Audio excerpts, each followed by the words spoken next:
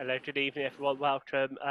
Chris Hughes from Rebound on Upstreamedia's live YouTube and Facebook show today. Welcome. Hope you're all well. Really excited for tonight's show. We've got Victor Olarerin, who was with Nottingham McDonald's Hoods last season. Really excited for shows. Then as we build up towards our prospective start day for the NBL, it'd be good to sort of talk hoops with Victor. I hope you're well, mate. How are you doing? Yeah, I'm good, thank you. All as well. How are you? Yeah, not too bad. Busy day, been working, but now on to the bit I enjoy most about the day, talking hoops. So I've really enjoyed having this show to talk basketball. I definitely felt like I learned some. I know a lot of viewers have too.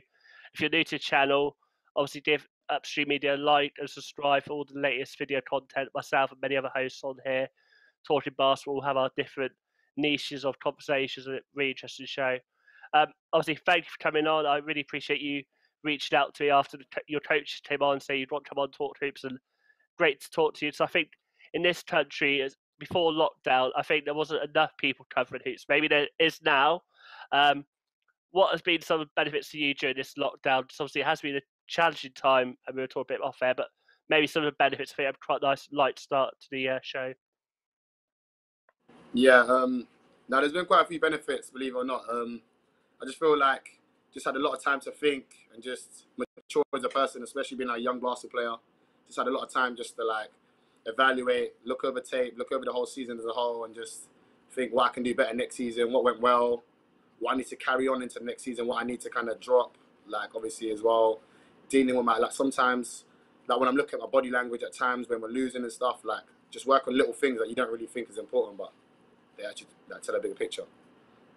Sounds really good, and I say it's great to have you on the show. Young British talent, obviously with that D1 experience last year with Nottingham Hoods. We're talking off air because obviously people who are listening and watching, we've got our first taste of NBL action with the Challenge Cup, and obviously you say you guys got to play Leicester, and you involved some great clashes from last season. Talk to us a bit about that rivalry between the two clubs. What makes that game so special? It makes the games like special because a lot of the players know each other as well. So whenever the scrimmages in the summer, we're scrimmaging with a couple of the players. There's a good relationship between a couple of the players as well. And as well, we just always have to like we're a pretty similar team. I think every time we play against them, it's a tight game, it's a tough game. Both athletic teams. And last year we had a game against them, and it was really really tight. And I was actually playing in that game, and I had a pretty decent game.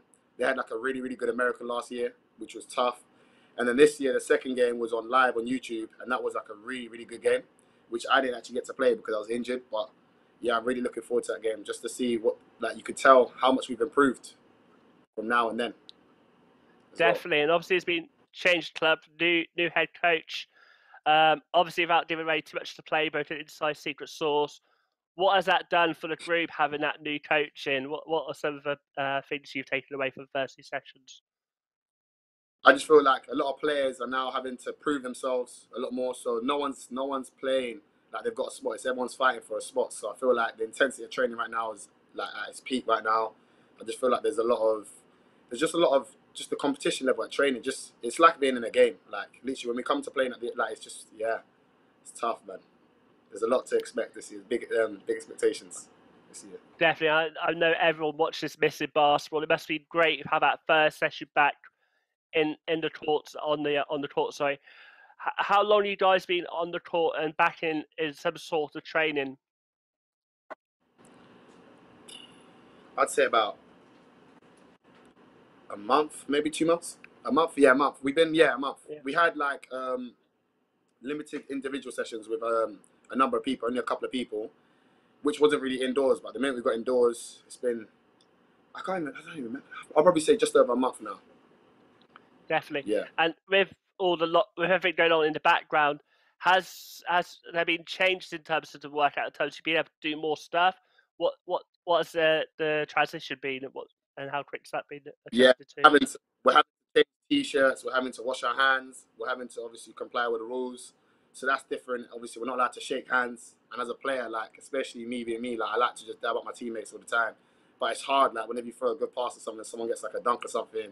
It's hard not to like bump hands, but we're not allowed to do it. So that's one thing. Obviously, we've got to sanitize. We've got to keep our distance when we're getting changed. We have to come in our gear, leave in our gear. Can't, you know what I'm saying? So can't shower up there. Yeah, so it's different. I'm used to it now, but at first, yeah. I think that's the same with anything. I don't think we as humans really adapt with great with change, but then once we adapt to it, we thrive. And obviously, getting back to yourself and your journey, is why we want to have you on the show tonight. Um, I myself am a fan and sort of covered Barcelona last 3 or 4 years, and you came on my radar that specific game, the NBL Live one. And obviously, Dave Owen was like, "Where's Victor?" I remember, and I was like, "Oh, better look out this player." So if Dave Owen says his name, he's definitely someone to be looking out for. And we'll talk a bit about off air. What influence has Dave Owen had on your career so far? Like he's had a real big influence, even though, as I said, like I haven't actually met Dave Owen in person, but he's had just a big influence. Like I remember that, like going back to Division 3 days when I was at London United, like Division 3, no, it was even Division 4. Sorry, going back to Division 4, there's not a lot of attention around D4. I don't feel like, and I felt like Dave Owen was every week he was coming up with top scorers, the averages. At the end of the season, he was making sure Div 4 and Div 3 was still relevant. And I feel like majority of the young talent that don't get to play D1 or D2, like there's a lot of talent in D4 and D3, which is like waiting to mature up into D1 level. So I felt like he really helped me just keep playing my heart out, keep playing hard. Like I was able to like keep track of my stats and stuff because of him. Like, yeah, I respect him as a person. Yeah. Definitely, I say he's probably one of the hardest working people in basketball. Have his massive stat collection, which definitely aided us in our anything we do, any projects or any articles. Um, and obviously, maybe for people watching, maybe outside Nottingham, maybe not fair issues, maybe they should be. How did you get involved in basketball? When was that sort of initial urge to pick up basketball? When did that start for yourself? For me, it started with a coach called Coach Leon Dennis, and this was when I was in school. So I would just, as I said, I used to play football. In case some of you guys didn't know, so I used to play football, and I remember we had like a little taster session at my school, and just because the pure athleticism from football, I just carried it over to basketball, and I remember I couldn't shoot at all. So for me, it was just fun running up and down, trying to get a ball into a hoop. And that was really the first time I ever really played the sport. And then from there, I just hit the coach up, literally straight after the session. I was like, yeah, I want to play. How can I play? And then from there, I literally went into CBL. So in London, there's Central Basketball League. And that was my first taste of basketball, CBL, running clock. I think it was 20 minutes, two halves of 20 minutes, running clock. And you're playing against other CBL teams. And that was the first time I ever really played basketball. Say, I always get the impression that the basketball is massive in London. What were some of the things that really influenced you from your time in that London CBL?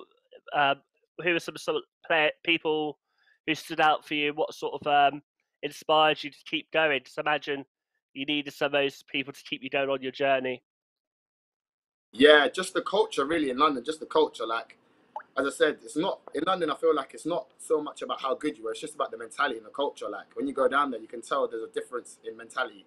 So, for instance, like in there's a difference in mentality compared to down here. I feel like just in London, I feel like there's a lot more trash talking and stuff like that.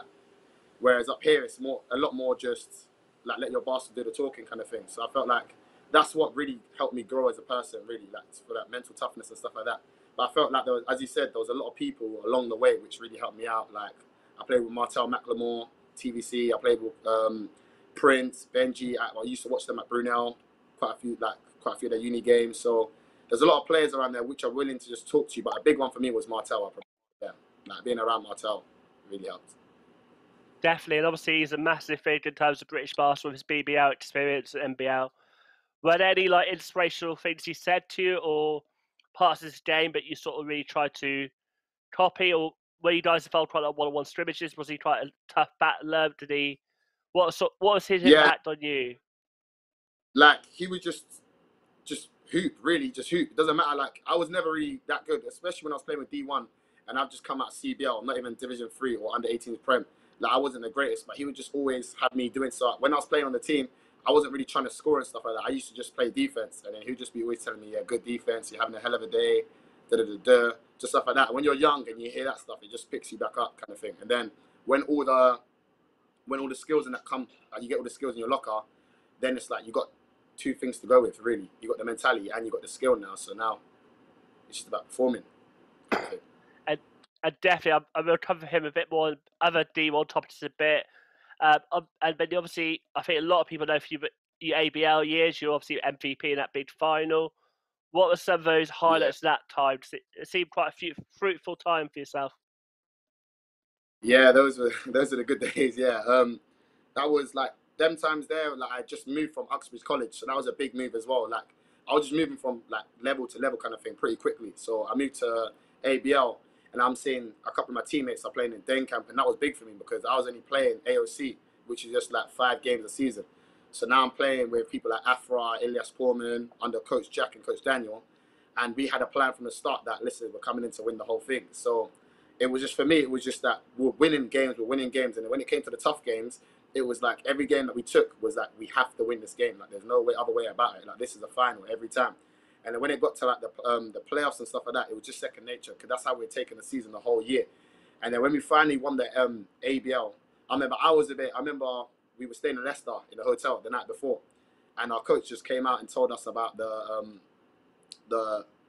the MVP, defensive players of the season and stuff like that. And I remember I got all second team ABL, and at the time I was just really annoyed. I don't know why. I was just annoyed. I thought I was going to get first team. So I remember just going to sleep that night because I wasn't actually supposed to be playing that ABL final. I had whiplash on my neck, so I wasn't meant to be playing. So I had like the training sessions before. I wasn't playing, and then come the finals. Obviously, I just had a heat patch in my neck, and then just kind of stuck it out. But once the adrenaline kicked in, it was just them. But I remember from the start of the game just thinking, yeah, I need to perform this game because I just felt like I wasn't rated enough. I was put all. So I just thought, yeah. And then when we won the ABL, when the game started, first is first. When the game started, I just started making my shots, getting in rhythm. I was just like, yeah, I just entered this zone now, and it was just like, yeah. From there, it was just the confidence was just on 100, and it was just like after the game had finished, like I just so excited. I don't know why, but we won, and then I got MVP.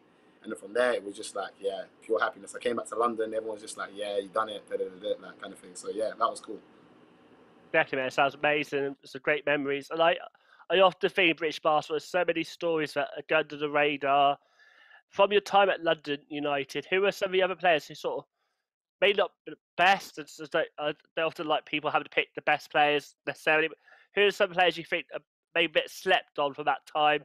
Maybe who aren't where you think they should be, or maybe not many people aware. Who are some of the players that stuck out for you from your time at ABL but slept on? Yeah, I genuinely just feel like, honestly, I just feel like there's a lot of players on that team. Like I genuinely feel like the whole team, like that year, that whole team was kind of slept on in general because I felt like after we'd won the ABL, none of us went to like the Den Camp, none of us went to anything like that, none of us really got recognition like that kind of thing. So I just felt like a lot of us were slept on kind of thing. But our coach used to just always tell us like our goal isn't to be here, our goal is to go to Europe, our goal is to go to America. So realistically, but I feel like if I had to pick a name of someone in particular that comes to mind, I'll say Afra, because he's been he's one of the best point guards I've ever played with, and like with him, he's playing D1 as well. He plays for Westminster Warriors, but there just doesn't seem to be a lot of noise around his name. But when you actually meet him and play against him, it's just like, yeah, he's tough, yeah, man. And as well, another one's Elias Porman. You got a couple of other guys on that team as well, like David Ass. There was a lot of people on that team. We had a really good team that year, like a really good team. Awesome. And like you say, coach taught you the goals go to Europe and America. And I know you went to America next. What was that like as an experience? How was that for you? That was just completely different because, as I said, like at that point, I've been playing basketball, just basketball. Like I stopped playing football by the time for about I think 3 or 2 years, 2 3 years. So it's like you're getting 100 things at once, and then all of a sudden now, I'm getting ready to go to America now, and all these things are getting added. So you got to start getting the weight room. All these different defenses are getting introduced as well, which I'm not really used to. So that experience it was an experience, man. You have to it was an experience. Like you're just seeing the culture of like the culture wasn't too different to what London's like. If I like because there's a lot of trash talking in London as well. But it's just that in America, like these players are like really good. Like they're really talented. And like I thought I was athletic, and I went out there, and like their whole team is just double athletic, like as athletic as I am. So yeah, it was it was good to see like what's going on around the world, like where everyone's at, kind of thing. Definitely. Do you feel like the competitiveness was at to another level in America from what maybe you used to in the UK? Yeah and no, because I've always just been over competitive with anything in it. Like so, I've been like anytime it comes to like script, like even at training, like our coach will tell you if we lose, I'll go home like upset. But it's like in America, it was different because everyone's on that same level, so everyone's on the same level as me. kind of in terms of they're all just trying to win. Some of them are even trying to win more than I am, and I'm not really used to that. So it's like, yeah. So it was weird. It was weird for me. But then Yeah, at first, then it kind of helped me feel at home though. At the same time, because at the same time it was like, all right, cool. So other people are like this. How strong actually am I? Like mentally. definitely. And I know we were talking about off air. You know, you've got that dual interest in football and basketball, and you're saying that was that point where you had to drop football. How how far before that moment did you know that actually I might not make it at football, it's gonna be basketball? Like with me, I just genuinely like my goal. So as I said, I forgot to say at Uxbridge. So I was at Uxbridge College, and at Uxbridge College, I was playing football, and I was doing really well. I was top goal scorer for the football team at the college, and I was just playing basketball because I could afford to do both at the same time. And then when I moved to Alec Reed, that's when they were like to me, all right, cool, yeah. They have like proper programs. The ABL has a proper program, so we train every single day. So I'm not gonna be able to train for football. But the head teacher at the school was a football coach as well for one of the teams that I used to play for, one of the Saturday League teams. So he knew I played football, and my coach knew I played basketball. So there's a thing where I wasn't allowed to go and play football. My coach said to me, "Nah, like you gotta play basketball, one or the other." So I picked basketball because it was a new sport. I was achieving newer goals. So I was like, you know what, I'm just gonna run with this. So I just like left football to the side a little bit. I never actually had intentions to drop it, but it's just something Yeah, that comes after a while. Like after a while, you're doing well at one sport. One of them is just gonna have to go. So yeah, football just ended up going. of course. And I But think I in this realized, country, yeah, Karen, no, Karen. I'd say I realized just when I'd won the ABL, that's when I realized. Once I'd won the ABL and I won MVP, I realized, yeah, football's probably it's the end of my football days. Oh, bless you. Do you still take an interest in watching football and see what's going on in that world? Yeah, yeah. My younger brother actually still plays, so yeah, he's doing really well at football as well. So I still got all my football friends as well. So yeah, still try to go down and watch games. Not allowed to play, but yeah. No, of course.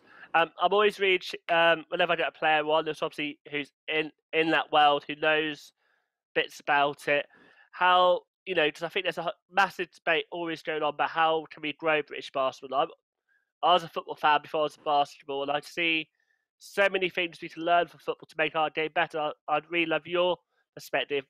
Is there parts of football where we need to bring to basketball, either to raise the game as players or as a spectacle for to watch? Yeah, I feel like that's an interesting question. I had this conversation as well, but I feel like in terms of football, because football's been around and been the main sport in England for years now. I don't feel like I feel like football's just like at a solid level right now. But I feel like basketball's like it's getting towards there because obviously you got the ABL, you got the EABL, and obviously you had the AOC before. And like the ABL and EABL, like people are talking about the ABL and EABL like it's like an American scholarship kind of thing. Like everyone's looking when you're coming out of high school, like secondary school, everyone's like, yeah, I want to go play EABL, I want to go play ABL. That's all they're talking about. Yeah, they want to go to America, but their main goal is to get into EABL and ABL teams. Like, so I feel like that's a good start kind of thing. But I just feel like once you finish at ABL and EABL, obviously the best players on the team will obviously go off to America. And I just feel like the players that are just left over, I feel like that's where we're really struggling because there's not a lot of coverage on uni league. And actually, like I play at uni right now, and uni league's actually like really really good because you got Americans that are coming over and playing as well. You got obviously the Prem division. You're playing against some teams like Loughborough, Newcastle, Worcester, and they've got BBL players on there as well. But I just feel like it's not actually advertised to the players as much as it should be, kind of thing. Like, so I feel like a lot of players feel like if they don't go to America, then it's kind of done. When that's not the case, kind of thing. No, I definitely hear you because I feel like as a fan, I kind of started hearing about the ABL before I heard about Bucks, but Bucks deserves its own recognition too. Just like you say, you've got teams who D1 teams like Loughborough who have pretty much a full roster plus the BBL guys there. East London Uni has some Lions players, vice Yeah, versa, lots of definitely. What is it? But you think, but the people do so right to get ABL on the map, but maybe not doing with Bucks, other than the advertiser side of it. I don't know. I just feel like the programs as well. I can understand why it may be like that because obviously, luckily at Trent, I feel like our program's just as close to ABL as it will like as you're gonna get really. But I feel like because when you go off to uni, there's other things as well. Some people like to live that uni life. Some people have got university studies. there's other distractions as well. Whereas when you're playing ABL and EABL, you're pretty much either staying in digs and just doing your A levels and just training, and that's all you can really do. Whereas at uni, you're kind of just thrown out there and you can do whatever you want. And you have to make sure that you're getting to training. You have to make sure that you're going.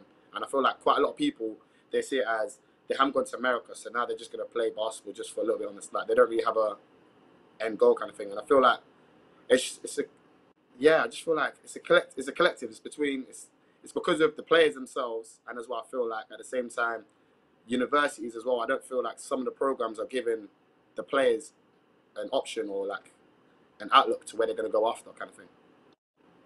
Definitely, I hear you there. And obviously, you said yourself you play for Trent in the Bucks. What was maybe like give people a pressure back home, not just take our word for it, but who were some of like the toughest players you faced in the Bucks competition? I'd say I don't know the players' names, but I know the teams. Like the toughest teams we played against Worcester, they were tough, and Yeah, they had like 3 BBL players. That was last year. This year we played against Derby, and Derby was really strong this year. They had a couple of they have a D2 team as well, Derby Spartans, and a lot of their players are like really, really good. So we play against them. But I feel like in London as well, the Bucks. I feel like I know more players in London because obviously I'm from London. So I feel like in London, like the Bucks league is way more like it's really competitive down there, like really competitive. Like there's a lot of players that are really good at a young age that have stayed on and carry. So you got like Essex, you got Brunel, you got UEL as you said, you got Middlesex, like all them unis there. They're big universities, and it's like when you go to their games, the crowd's packed out. Like the basketball's really good level. It's just that a lot of their players don't get breakouts into Division 1 teams because either the university's not connected with them, or they just don't have like the respect they kind of need. yeah, definitely. I must be following some Instagram accounts. You definitely see some videos, especially for guys at Brunel. The fans seem very passionate about it and know what's going on and very connected with the team. So it must be really good to be involved in those games, especially if you grew up in London. Um, in terms of like fan experience, I know often, especially when you go to American colleges, it's a different world, isn't it? You got a lot more followers. What are some of your highlights from like the fan experience? You know, being cheered on, like maybe like best to really play that or best, sorry, best atmosphere you played at while you were in America. I'd say we had a couple of jamborees that were like packed out, and as well in America as well, because most people that in America are they're all staying on campus as well. So not only are the athletes playing and staying on campus, but all the students mainly are staying on campus as well. So it's like late at night. Also as well, the gyms out there, they're 24 hours, so you can go in there whenever you want. So you're going in there, you're scrimmaging against like students which are really good. You're like scrimmaging against like obviously all the dorms are just empty. Everyone's just always in the gym. Like no one's ever in their dorm. Come 10 o'clock, everyone's just in the gym, just scrimmaging. And I felt like that just created more of a family like kind of thing because we're all just in there late night, just balling together, everyone. So when we come to games, it's like, yeah, it was like the atmosphere was there, like it was mad. It's crazy. But I don't feel like Definitely, the atmosphere over here is far off compared to what it is like over there. I feel like if you go down no, to Brunel, like Brunel on a Wednesday, like that's as close to the America you're gonna get. To be honest, I can't lie. Cause that one there, like there was a game winner that was hit, and like everyone just ran on the court, and it's just like, yeah.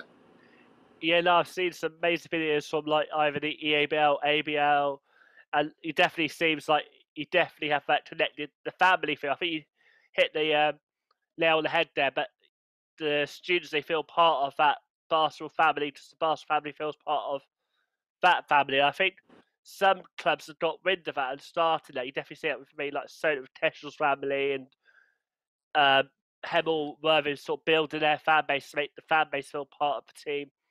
From when you were playing D1 last year, what were some of the best game dates, atmospheres that you were part of in those games?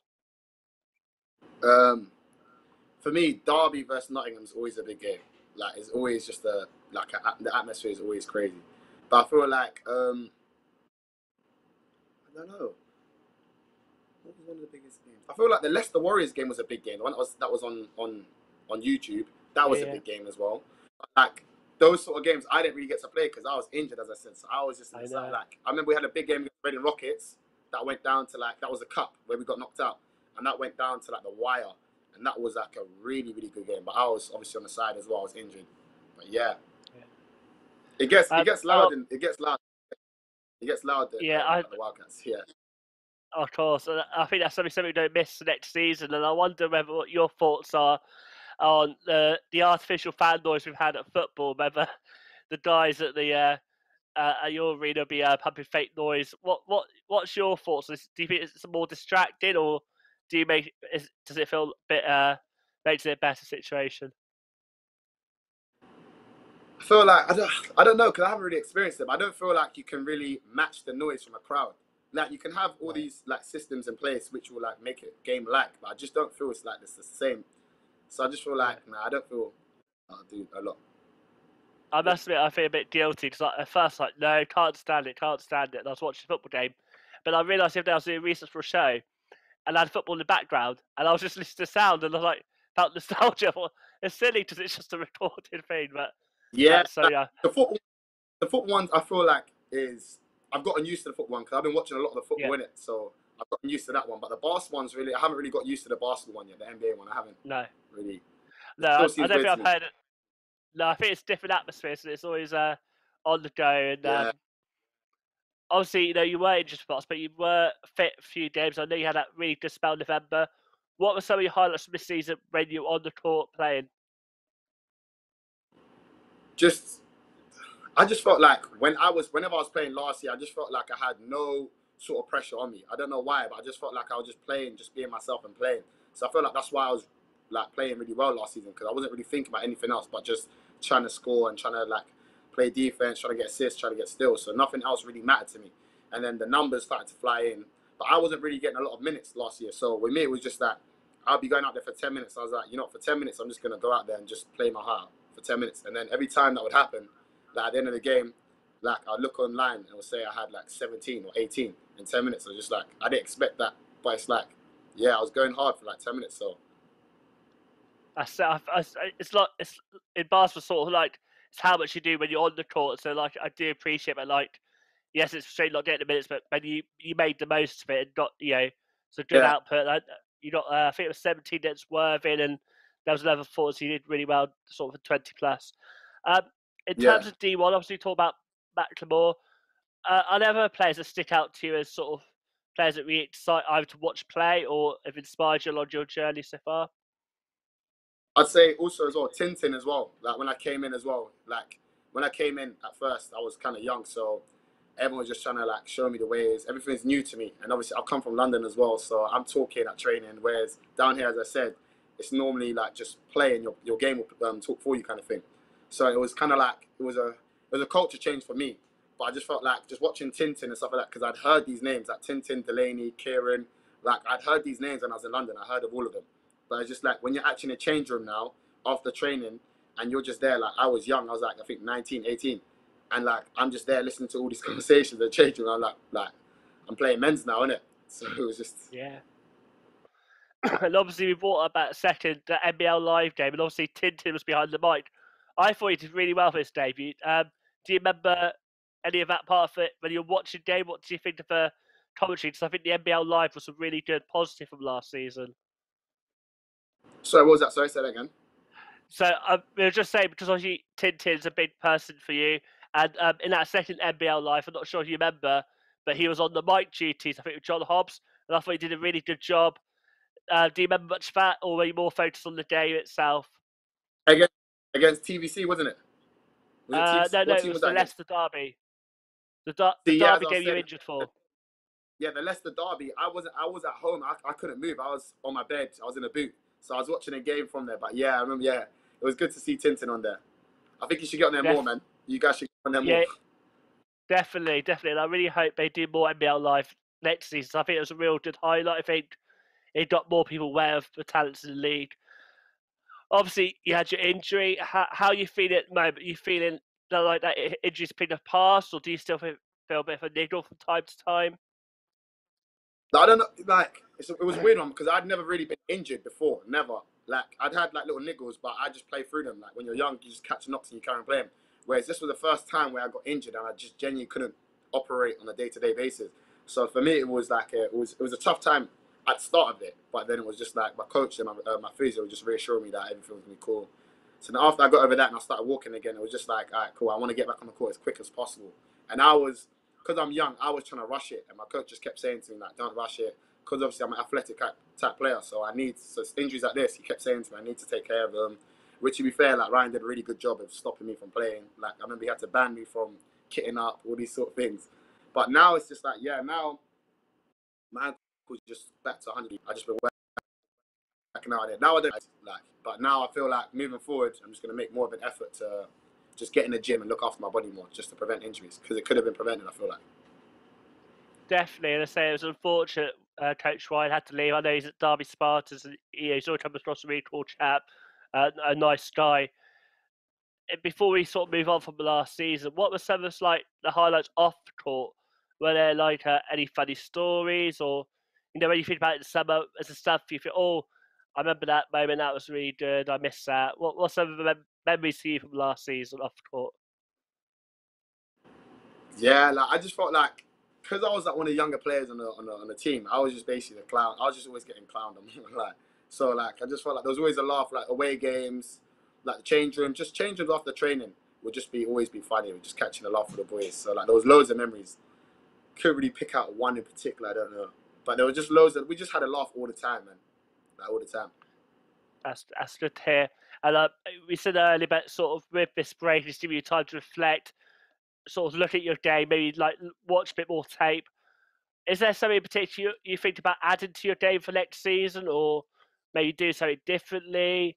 What some of the thoughts you had in terms of when you reflected on your own game, what you'd like to see, maybe make little changes here or there? There's a couple of things. Firstly, I think that my mid-range game, I'd like to improve that because I get majority of my baskets going to the basket. So it's like I need to now adapt because I'm not always gonna be able to get to the basket at times. So I need to now adapt to like getting mid-range shots. But over quarantine, I was really just watching like a lot of European basketball. Like Kieran Wright was telling me, just sending me videos all the time, just watching watching European basketball as to like how they're moving the ball, always finding the extra pass, trying to go left a bit more. Obviously, drawing defenders in, and when I'm going to the basket, instead of going up against two people and trying to dunk or something, there's someone open on the baseline, which I didn't really used to see until I started watching European basketball kind of thing. And then, I used to get caught up in watching a lot of the NBA, which like my coach used to tell me was my biggest killer because the NBA is just like these are superstars that are just trying to get highlights kind of thing in a sense. So yeah, he just told me to just watch a lot of European basketball and just try to learn the game.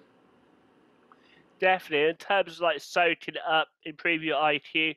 Have you found like the watching it has been your best way, or are is it more practice now in terms of training or listening to coach? What do you find is best sort of learning with I feel basketball? like I feel like if you haven't, like, I had the opportunity to go to EYBL and play in Europe. So for me, when I was watching it, it wasn't like I'd played there before numerous, like 3 times. Like we went on 3 trips, so I'd obviously seen a bit of European basketball. I feel like watching, if you just substitute the NBA for EuroLeague for like a week or something, like you don't even need to watch like all the games. Or if you want to watch like the Olympics, like just watch Spain and all these other Lithuanian stuff like that. Like, I feel like that will really like sit in the back of your head because you're watching the point guards there and like some of the passes that they're making are just simple passes which open up all the time, but people just don't see it. And like I never used to see it either, so I can't say anything about. Yeah, the more you watch it, the more you see it. Yeah, no, I think that's very true at every level, and obviously you learn something. It'd be interesting to see how you guys get on next year, and obviously got Challenge Cup coming up, which you say you guys got Leicester. When looking at the teams and sort of at the scouts, I imagine you guys look at scout. What teams do you think is toughest to attack against? Because I imagine there's some teams you think, oh, they got a really good defense, or others. Who do you feel is maybe the toughest ones to sort of unlock that defense?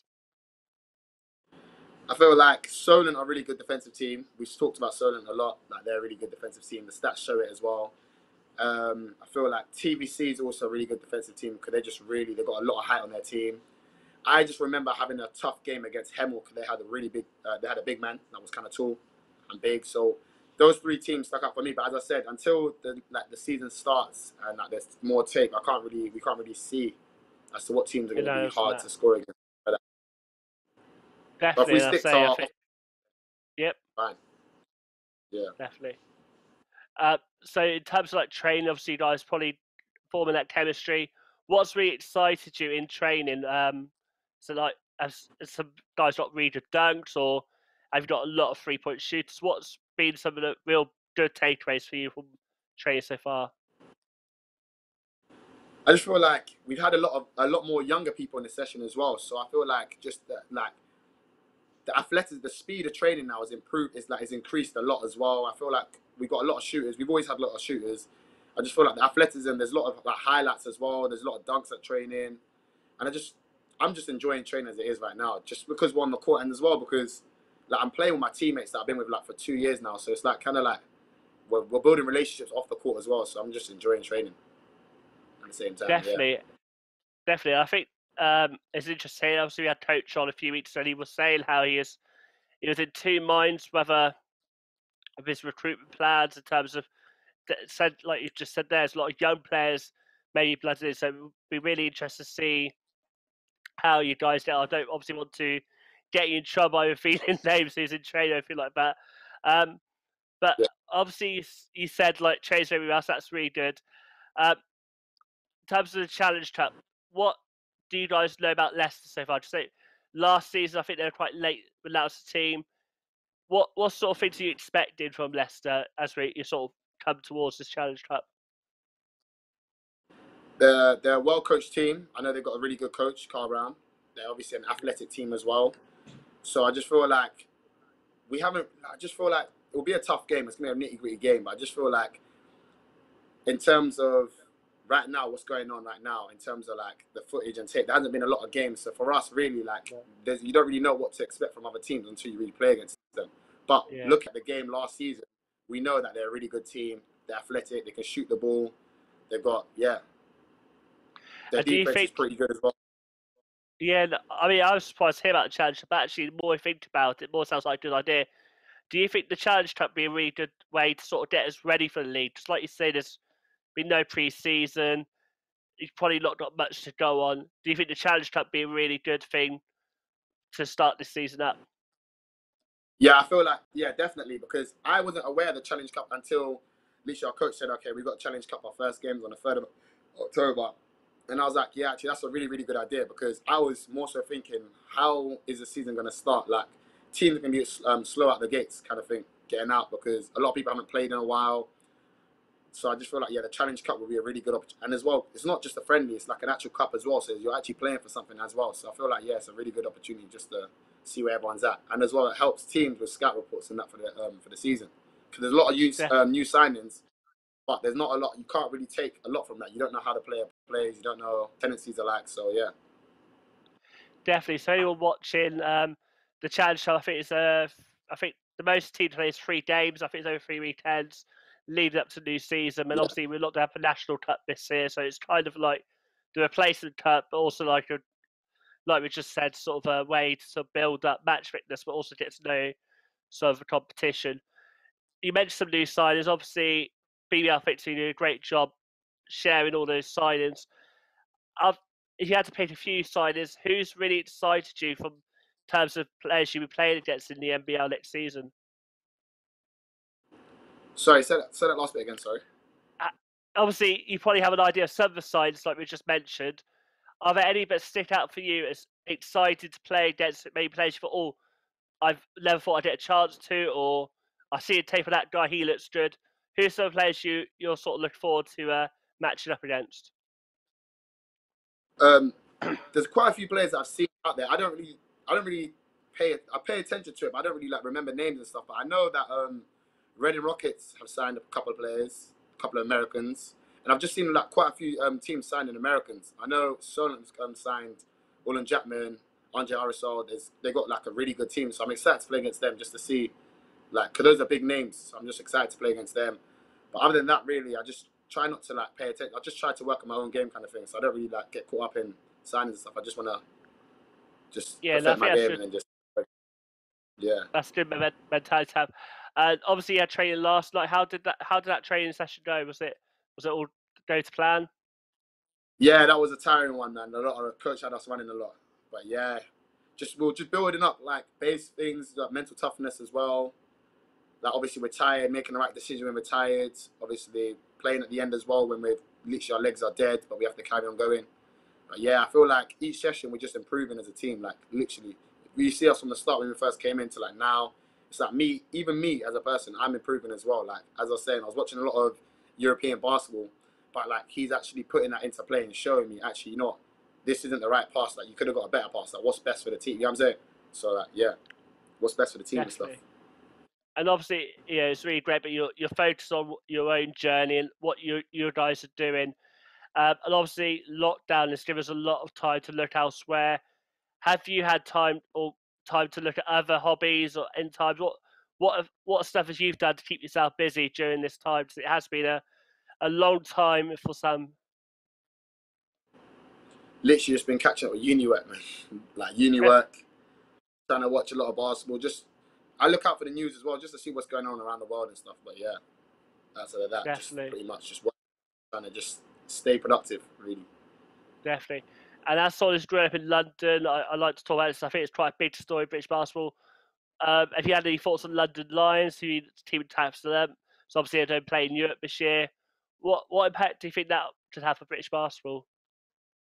I think that's like a big effect. That's going to like have a big effect on the English basketball because like their team has got like a really good chance of like really going out there and doing really well. And I feel like if they do really well, that'll put England on the map as well. Other countries will just see England and see like London Lions could be the club, the face maybe, and just be in that tournament every year and potentially win it. If they win it, then other countries are going to look Oh, at it'd be England and think, amazing, wouldn't okay, it? maybe yeah, Yeah, maybe they've got something, and they've got like a lot of tough players, man. They've got ex NBA players as well. It's wild. I'm just looking at Instagram and just seeing.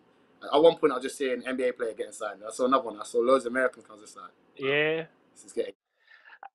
And to be fair, it's not just the Lions. I think a few guys have signed a few teams sorry, have signed players with NBA G League experience. So it definitely seems the caliber's going up. So hopefully, just season just and obviously without being too much, what maybe some of your personal aims and team aims. I just want to challenge couple maybe for the season. How have you sort of started thinking about what to expect? I feel like for this season, I feel like we're definitely trying to make playoffs. Obviously, the cup would love to win it. Obviously, who wouldn't? And as well, just personal goals, really, just to like keep growing as a player, keep being a leader, just build myself up to like just be the best player I can, really, and obviously Definitely, help my team out as much as possible as well. definitely. I say I really appreciate you coming on. Especially you reaching out. It's quite nice that I get a message saying, "Can I come on your show?" I was like, "Of course you can. I'd love to talk to hoops." Yeah. Is there anything else you want to discuss? I know we sort of touched on bits. We haven't really spoke about the American stuff. But was there anything there you wanted to cover a bit more? Yeah, I just feel like a lot of people just feel like America's like the only way, and feel like if it's not America, then there's no way. But I just feel like that's like the wrong mindset. I just feel like as you can see, you're seeing a lot of Americans that are coming over here and playing in Division One and playing BBL.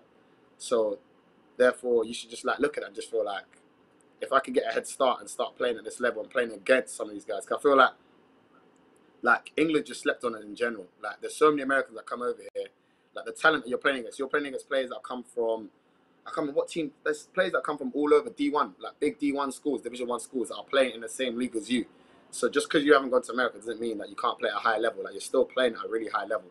So I just feel like a lot of players should just take it, try to get themselves into like a Division One, Division Two, even Division Three, and just work their way up. Everyone has their own journey. Def- Definitely, I think that definitely seems to be the blueprint for most players to go to America. Obviously, it's probably a safe place to go. You've got the language barrier all sorted. Whereas maybe going to somewhere like France, Spain might be a bit more daunting for having to learn language and also chase that NBA dream. And I think often in British basketball, it's debated about how do we stop people doing that. Maybe look at other options. But I think often it's about making sure they have the best opportunity when they come back. So I don't think we're going to stop people chasing the NBA. It's like, probably as a footballer, a lot of footballers say, "Oh, I want to play in the Premier League or I want to play in the league." You're not going to change players want to play with best leagues or in the country with best league. Yeah, Do you think, not to be critical of BBL, NBL, what do you think could be done more to sort of entice the guys who have tried it in America to make it feel like they want to come back to England instead of maybe going abroad? What sort of things do you think we could do better at, possibly? I just feel like I don't know if there's a lot. I feel like it's just moving in the right direction. To be honest, I can't really see anything that they're not like any room for improvement. Like, obviously, there's always room for improvement, but I just Of course. don't know what to suggest. I feel like right now is like a really good. We're going in a really good direction, kind of thing. Obviously, having a lot more Americans coming over here, you got a lot more bigger players that are coming back now to play in this league. So it's like maybe it makes the decision, especially what's going on in the world right now with the coronavirus. Like I feel like if I was put in this position, like if I go back 2 years and I was in this position right now, I'd be kind of reluctant to go to America. I'd just be thinking that there's a lot of people coming back to this country, a lot of Americans coming here. Why not just stay here and just play? So I just feel Definitely. like they're doing a good. Definitely, it seems quite a lot of mentioned OJ Whistle coming back. I think Holly Winterford's come back. There's quite a lot of British talent coming back to staying here. Actually, it might make for a really, really enticing season to have these high level players on our doorstep and more people wear them. And I love how you say that if you're in this climate now, you'd probably choose to stay. But what if we didn't have COVID and you redo your journey again? Would there be either a bit of advice you'd give yourself, or what other options would you have considered for maybe not going to America? Or would you still want to Uh, stay? I would have considered. I really wanted to go. That was just a goal of mine. So with me, like a lot of players, a lot of people had said to me, "Yeah, going to America." They told me that like the pros and cons. But I just feel Hmm. like with me, it was just I had a personal goal to go to America. So whatever anyone told me, I wasn't really going to listen at that time. But I feel like just people know what's best for them, but at the same time, I just feel like they should just research other things as well, other opportunities as well. Like obviously going to university like UEL, going to somewhere like Loughborough, and then I'll say as well, one thing that's really important is finding a team, a team or a BBL team that's linked to the university, because you can find that, then that's somewhere which you can progress to. Like find a team where you can progress them, and then from then, once you built up Definitely. yourself, then you could just yeah. I do like how Loughborough have that sort of conveyor belt from like Charmwood to Loughborough to No. Leicester. It definitely worked well. And I kind of think that's the best motivation for a player. Like you saw Jonas Dieterich, who sort of went from the Loughborough third or fourth team all the way to BBL. As a player, is that like the best motivation to have, to know that you're not just playing for that team? There's potential to have that pathway to BBL. Do you think that's like the best incentive to have? Yeah, like it just makes you work hard as well, and also as well, not only are you just playing for under the team's name, but at the same time as well, you're playing around, like you're seeing these BBL players around as well. Because if you're playing at academy at Charnwood, you're under the same name, so you're seeing these BBL players. You can talk to them, you can do whatever you want. Like, so yeah, I feel like that helps a lot. Definitely. And obviously, you've got to read to handle it, which is obviously been through the process yourself. There's lots of great academy teams out there who either have uh, senior NBL teams or play EYBL or have affiliations to NBL, BBL teams. What are some of the EABL teams that maybe people don't know but should have that same recognition, but maybe don't have that strong social media pull or have maybe the star player? Is there some teams you think aren't don't get as much recognition as they deserve? What ABL team? Sorry, do you say? Yeah, ABL, EABL, sort of grassroots. Because I think like everyone would know Maestroff. I mean, Haringey's sort of come more to the boil this season. Charwood obviously has that. Everyone knows Charwood is linked with Leicester to link with Loughborough, but are there others that you think are doing a real good job, but maybe just don't have the full piece of the cake to really be on everyone's radar? Off the top of my head, I couldn't really, but I feel like there's a lot of teams that could relate to what you just said as well. Like, there's a lot of teams out there which really could get out there, but it's just like not a lot. I don't know what it is, like, because you got Barking Abbey, you got Maesco and that, and they've got mixtapes for everyone coming out, coming out. So that's why a lot of players want to go there, kind of thing, because it's like you're seeing them over Insta, you're seeing them on the Hoots, you're seeing them everywhere. So I feel like just majority of teams in the ABO and stuff could do like there's room for improvement for a lot of teams. Like, if they were to go out there and just obviously not saying make mixtapes for everyone, but obviously just push it a bit more on Instagram. Like social media right now Yeah, is the biggest platform right now. So yeah, like definitely. I think that is one way British basketball can improve. Maybe not improve, but more awareness. I feel like the one of the main problems is actually us enticing new people to see it. Because I think what's been classic this summer, so we've got so many new people coming out there, but then it's sort of alienating the group because everyone's seeing the same post by maybe 8 or 9 different people, but actually none of us are reaching a new audience. As someone who maybe Yeah. watch football, be in America, how, maybe it might not be fresh, you might not be able to, it's quite a difficult one. I think a lot of people would love to know the answer. How do you think basketball to reach a big audience, maybe to sort of compete with other sports? Is that something you think they're not doing? Um, I don't. I just feel like as well, each team could do a better job. Like in a city, so obviously, essentially, you're representing a city at the same time. So I feel like maybe Yeah, teams just going out into the city, getting more fan base, more fan love. Because a lot of people out there, like the main sport is football. When they think about basketball, they just think, oh, basketball's not that big. Whereas actually, basketball's kind of big in this country. So I feel like if they was to actually just go to a game one day, or maybe like teams was to go out there and like introduce themselves to like the city, then they'll get a lot more fans coming through the door, and then obviously that'll grow their fan base as well, especially as well with younger people as well. The trend right now is like you just got to follow the trend kind of thing, like what definitely. kids are And I doing. think That's the yeah. I think you also has a real unique thing. So you say about how when you were at school you had a coach that liked basketball and sort of got you towards that.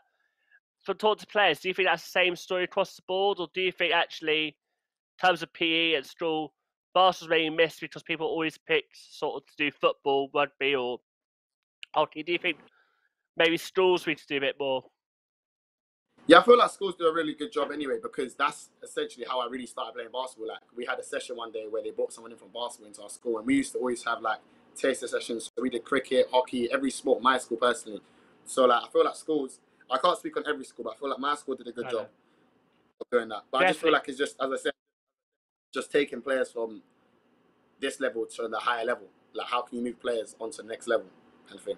Because you work hard from like under 18s, you get yourself up to EABL. Then once your third year EABL is finished, a lot of players just don't know what they want to do after. And I feel like that's the biggest issue kind of thing. definitely. And obviously, we got this season. We're not sure what's happened in terms of the games and the challenge. I think a really good opportunity for you guys. And we talked a bit about the NBL Live, how maybe the impact of live stream coming. Do you think, like fans, if there is the option, do you think fans will want to come to watch games? Maybe people have anxiety about being out with COVID, uh, or do you think we should probably drive towards more digital content in terms of live stream? What do you think is sort of maybe the best solution in a tricky situation?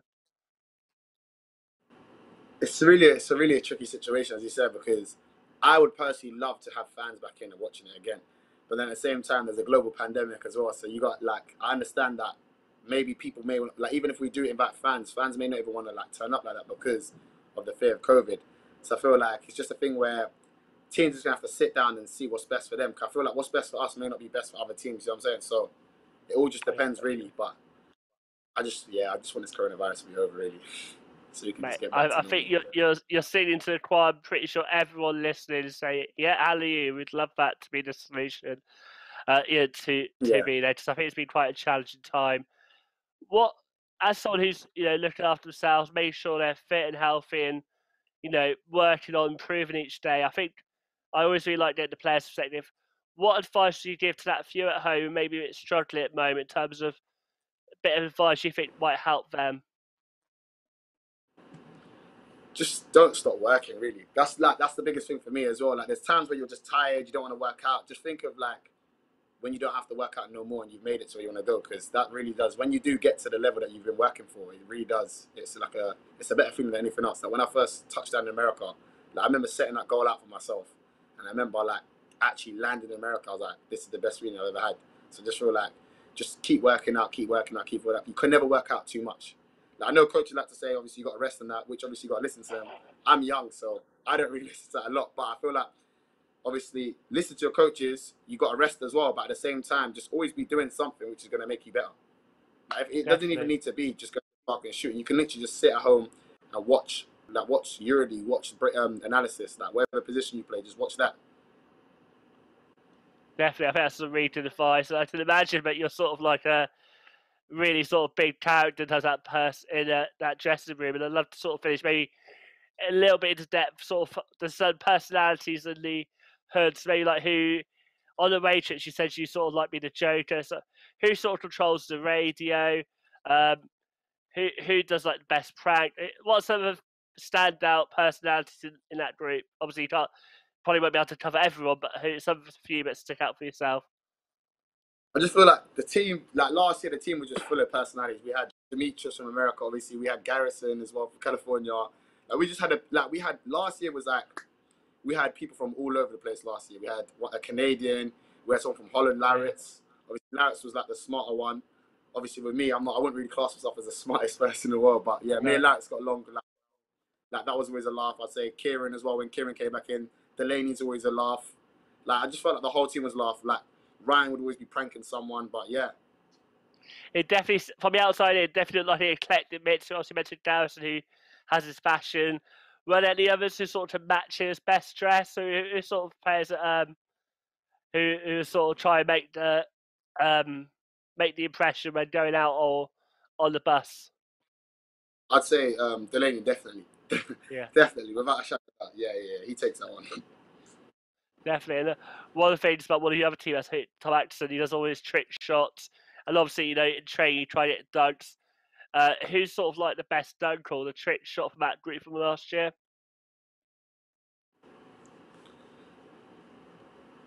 Ooh, Kieran will always be coming up with some weird move or something. I'd Yeah. say Delaney just makes some crazy, ridiculous shots from like places which you never think you'd make it from.